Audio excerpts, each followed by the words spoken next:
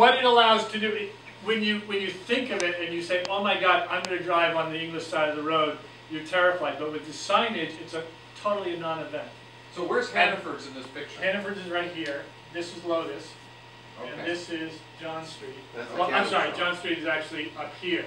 Okay. So what happens is that you're coming here and you want to turn left on John Street, there you go. Okay. If you want to just go to Camden, there you go, totally unimpeded. Okay. This is what's called a signalized intersection. Okay. But it's a much quicker signal with much less backup. Wow. Yeah. So, and it takes some right of way to flex this, and then you just have a barrier down here.